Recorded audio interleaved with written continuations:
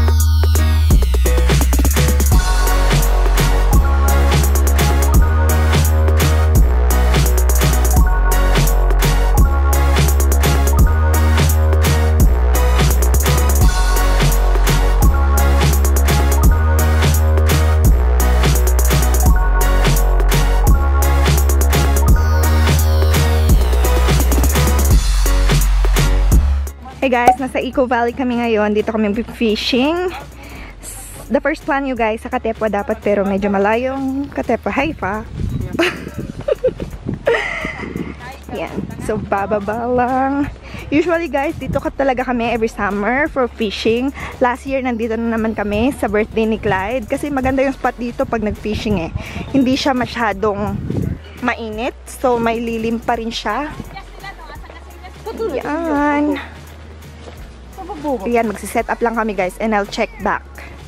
Fishing na si Daddy. Ano dad? Meron na dad? Hindi nakalak dad.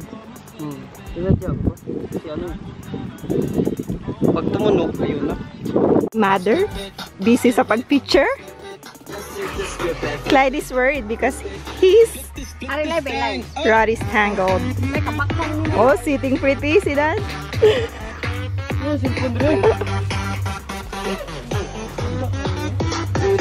Akong mga fishermen. Hi babe. What are those?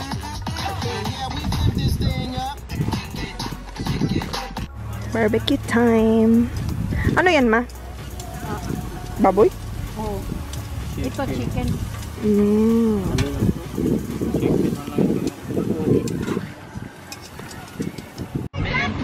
Oh. Ano yan dad? Wala. Walay siguro. Nawala ko yan. Nadako? Ano na, uy? Wow! Adi na yun, nakuha, uy. Walay? Jack! Alam, walay. Fight tayo. Jack! Walay sila eh. Ay, jackfish. Jack! Jackfish, jackfish. Looks like a duckfish. Good job! Hello guys, it's July 8, 2017 and we're going to Fishing, and then I hope I'm gonna get a fish. yeah, last time we've been there guys, we caught 3 fishes. Nakakuha yung fishing rod ko, si Athena and si Craft. Yeah, hopefully today And makakuha kami ng mas marami. Today guys, free fishing dito sa Regina. Today, July 8 and July 9. So, hopefully makakuha kami ng marami. Kasama namin ngayon si Idong and Daddy. yeah. Bumili lang sila ng pain. Tita Tina got the fish. Ayan na sila. Naglo-load lang ng mga binili. Oh. Hi. Hi, Dong. Hi.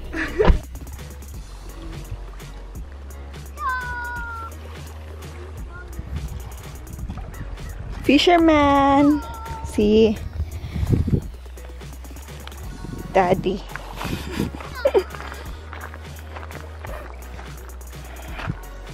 Ayan guys, ganda ng panahon ngayon. hindi masyadong mainit, which is good for fishing, I think. Ilang fishes na guys yung nakita ko kanina na tumatalon-talon. Pero wala pa kaming kuha. Since wala pa ata kaming 5 minutes dito. Pag nag-fishing guys, sabi nga nila, patience is a virtue. So, we're putting a lot of patience. Don't do that. Okay, Kuya Idong is catching fish. We found the drum. Lake. Hi, Don Fur. Fishes are perfect. Hi. Hi, Don Clyde. Hi, Don Dong. Oh, layo, oh. Wala yung tapo na niya. Meron! Yes, I told you, just hintayin nyo lang. Mommy got a first catch. Walay! Yay! Got a walleye. Good job! Mom, I'm tangled with. You wanna patali? Go down. You got another fish. I hope it's a big fish this time. Malaki to! Woo! Delikado kapag jackfish. I know. I hope it's not a carp though. Oh, malaki to. Yeah? Nice. Go dong, reel it. Woo!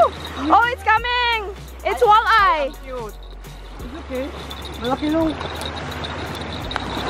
Yeah, jackfish. Oh, it's Jack. At least you got something. Yeah. Good job. Good job. Another one. I wish may makuha na siya. Siya na lang hindi nakakuha. Oh, yeah. Jack. Mga buhaya? I think it's ano? Jackfish. Yeah, it's a Jack. Oh, it's walleye. No, it's Jack.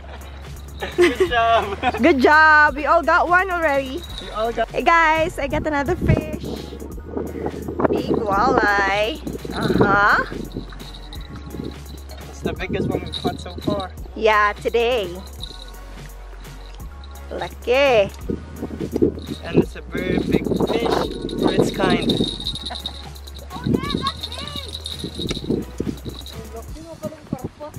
Ako nga rin eh. Oh, there you go guys. Woohoo! Here, I'll bring it out. Wait, you guys are vlogging? See? Right here too. Yeah. Fish too. Okay. What's that, father? There's the desperate girl right there. And the boy who never got anything. Here are the newcomers who never get anything. Hey, I'm not fishing yet. Hello guys, it's July 14, 2017 and we're going... Where are we going now? Camping and fishing, but my friends are there too. Yeah, so pupunta kami sa Eco Valley guys. Say hi daddy! Hi. Ew, why you kiss? Last year guys, dito na rin kami nag-camping sa Eco Valley. And this year, doon ulit kami, same spot. Yeah. Itutur ko kayo mamaya-maya sa spot namin. And I'll check back later. Bye. Hey guys, so gagawa ko ng tour dito sa pinag-campingan namin. Ito yung tent ni Kuya Mark. Ito yung tent namin. Ito yung tent nila Daddy. And someone is sleeping there. I think it's Aubrey. Ayan, magte-tent tour ako guys para naman makita nyo kung anong meron sa loob ng tent namin. And let's go!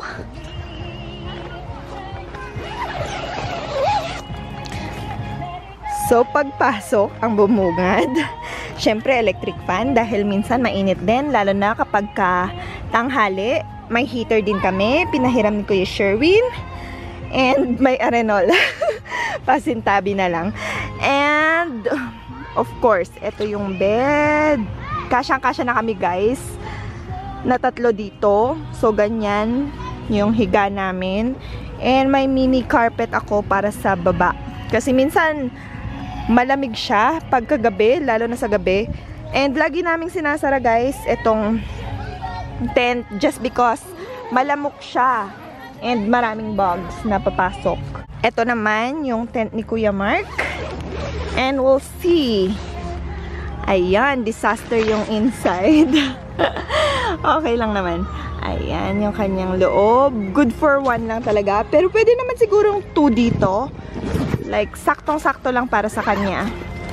Ito naman yung inside ng tent nila Eli and sisters. Yan. 3 sila dito guys. Si Aubrey, si Eli, and Athena. Ito naman yung tent nila Lolo. Quiet lang ako kasi tulog sila. Yan. Diyan natulog si na Ate Lovely kagabi. Malaking tent yan guys if you compare it to our tent. Barbecue time! Tres Marias! Oh. And the leader of the band. Left side. So this is how you make barbecue, guys. So you just poke. Poke. Parang pok. Ayan na ang aking mga alipin. Magaling. Umulit pa kayo. Hirap kaya na? Hello guys! Kakarating lang namin dito sa bahay. 1 o'clock PM na. And eto, nakakaligpit na rin konti-konti.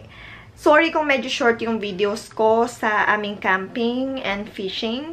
Diyan ko na muna i-end yung vlog guys. And I hope you guys did like the video. If you did like this video, don't forget to give me a thumbs up. See you guys next time on my channel. Bye!